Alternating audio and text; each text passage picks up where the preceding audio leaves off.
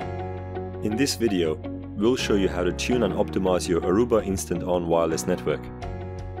The real-life case study is a creative space rental business called Allied Media that recently installed a single AP11D access point.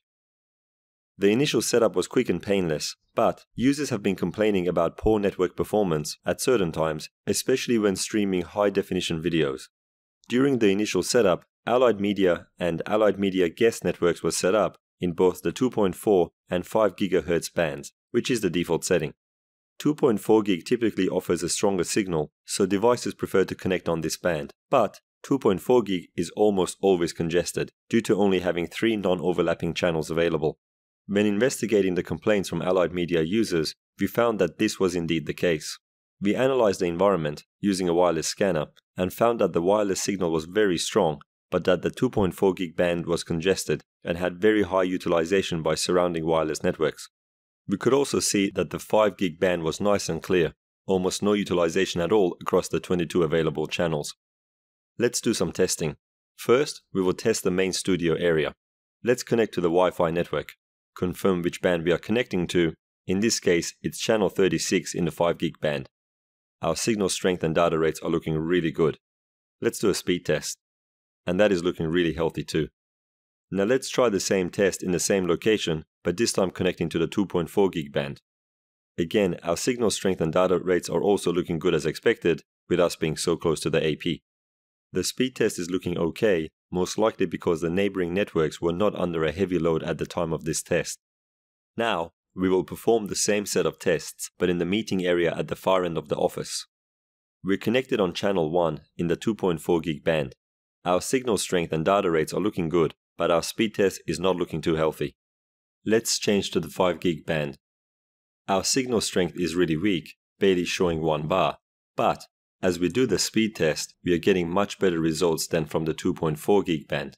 The reason for this is that there's a lot more congestion and airtime utilization in the 2.4 as opposed to the 5 GHz band.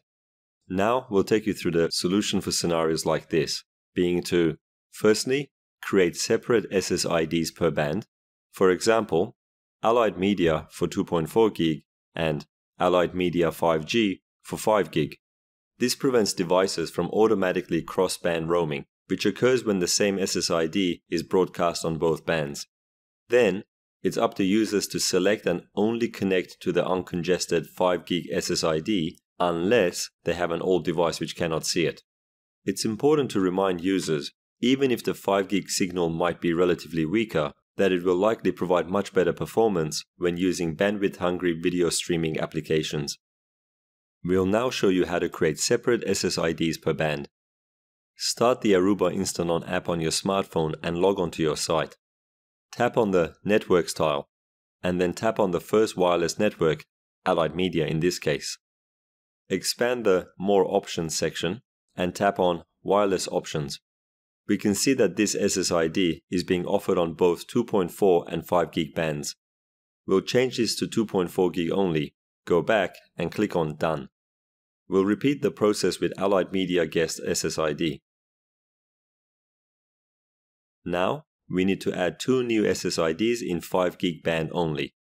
Tap on the plus sign, change the network type to wireless, name the new network Allied Media-5G in this instance, and set the network password. Expand the More Options section and tap on Wireless Options. Select 5 GHz only, go back and click on Done. Repeat the process for the guest network. Let's have a look at a few more settings that we can use to further optimize this network. Tap on the Devices tile and tap on the AP. Scroll down to the Radio section and tap on Radio Details. Let's have a look at the 2.4 GHz radio management settings. We can see that we are using the default settings of 20 MHz channel width and channels 1, 6, and 11, all of which is best practice. We can also see that the transmit power has been set to maximum. In our scenario, where we have a single AP and we are trying to cover a large area, this is a good setting. But if you are deploying in a more dense environment with many APs in close proximity to one another, you may want to consider turning down your power settings. We will leave these settings at their default values and have a look at the 5 GHz radio. I'm happy to keep the channel width settings at default, allowing the AP to choose the best fit, but in this real-life use case scenario, I will remove the bottom two and the very last channel on the list, as based on our wireless scan earlier, the middle section of the spectrum is completely free and not used by any of the studio's neighbors, thus giving me the best possible performance. If you are deploying in a high-density deployment with lots of APs, you may want to 1. Restrict your channel width, and 2.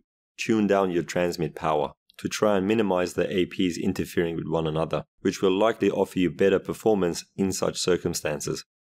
We can see that the AP is seeing that the 5 gig channel is 99% available and that the 2.4 gig channel is busy 25% of the time.